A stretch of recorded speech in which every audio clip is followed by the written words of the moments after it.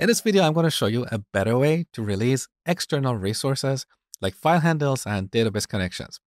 First, I'm going to delete this ugly finally block. That's better. Now, in Java, we can declare and initialize our external resources as part of the try statement.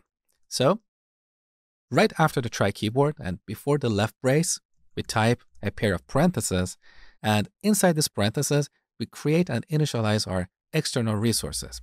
So here we can type var reader equals new file reader. Now we delete this line over here and this variable declaration over here. So this is what we call the try with resources statement. A try statement that has one or more resource. With this structure, we don't need to explicitly close this resource inside the finally block. The Java compiler will do that for us.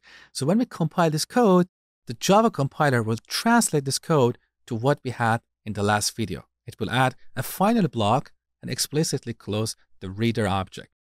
Now, for this to work, this class should implement the auto-closable interface. Let me show you. So here's the documentation for the file reader class.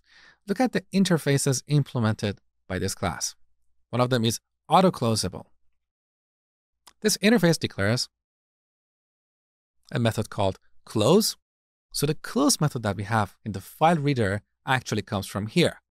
So the objects that we create over here should implement the auto-closable interface. Now we can create multiple objects here. Let me show you.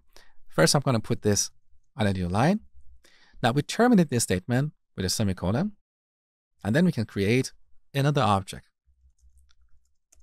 New file writer, some file. Now pay attention to how I have formatted this code. I'm following the same convention we have in Java. So I put the left bracket right after the try keyword and the right bracket over here. So this is how we can use the try with resources statement. Next, I'm going to show you how to throw exceptions in Java.